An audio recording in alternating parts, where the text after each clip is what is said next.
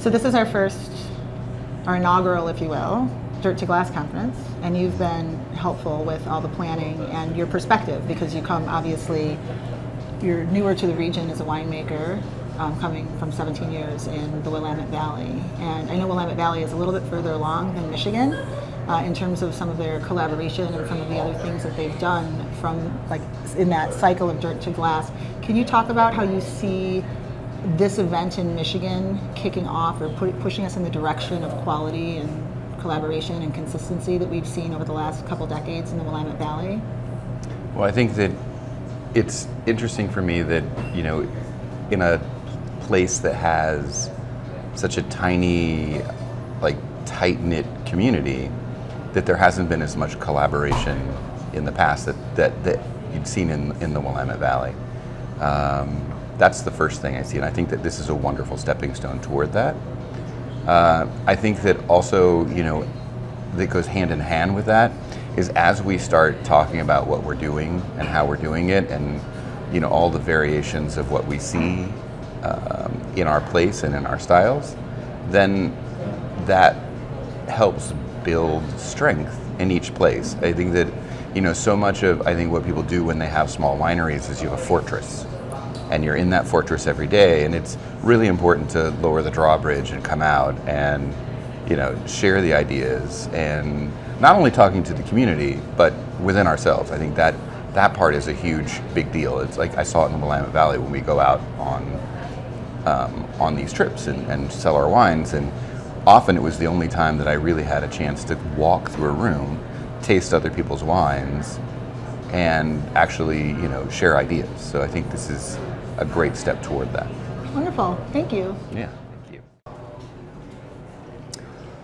One of the things I'm most excited about is as we look at soil and as we look at Michigan as a whole, there's so many things to explore, and by going deeper, literally deeper, 6 feet, and being able to dig soil pits and really look at geology, really look at soil structure, really look at nutrition in such a way that we can change how we understand what we have. And I think that's can be difficult for some people, but the more we can understand what's underneath the soil, we're going to do a better job of pairing rootstocks, we're going to do a better job of managing nutrition, and we're going to do a better job of understanding even how drought-like conditions we can have.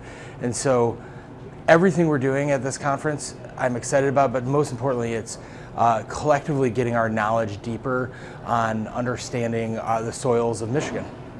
Yeah. Hi, I'm Sean O'Keefe. I'm the winemaker at Maury Vineyards, and my family's Chateau Grand Traverse, the first winery in the Michigan Peninsula.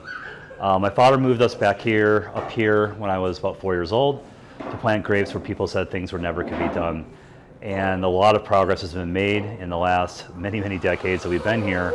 But at one level, we are very savvy on our climate, we're savvy on winemaking styles, but to really go to the next level, we need to start digging down into the dirt and understanding what the basic elements are that define our area.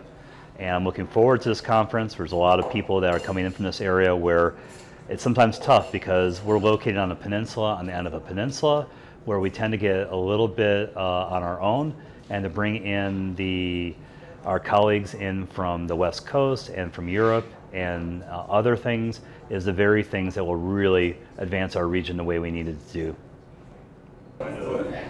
This is a great time to be a part of Michigan viticulture and enology. And the Dirt to Glass conference is going to be such a key component to moving forward with our farming practices and our quality of wine. I'm really excited to see what we can learn and discover at the conference this summer. I'm super excited that the Dirt to Glass is happening this summer. I think there's a great opportunity to learn a ton about our soils and our geology and all the things that we don't know that we will start to scratch the surface of. Well, that's because you're the dirt guy. I'm the glass girl. So I'm really excited because I think that starting with the farming aspect of just starting with viticulture in this area and all over the state of Michigan, having more collaboration in that regard and remembering that wine is an agricultural product and something that we have to celebrate and think about at every step in that circle dirt to glass, and I think we'll see an uptick not only in hopefully more vineyard area, which would be nice to see, but also an overall increase in the quality of wines coming from all over the state that really puts Michigan, I think, on tables all over the world. I think that when you taste well-made Michigan wines, you can truly get the sense of place, and this is going to help us understand the why things taste a certain way, and why, moving forward, what are we aiming for? Yeah, and I think we saw it today. We tasted 30 wines from Michigan and primarily from Michigan, but also elsewhere in the world. And the wines that we saw, how they compared to wines from prestigious regions throughout the world, the old world and the new world, our wines belonged. It was very, very cool. Absolutely. Cheers. Cheers. Thanks, Dave.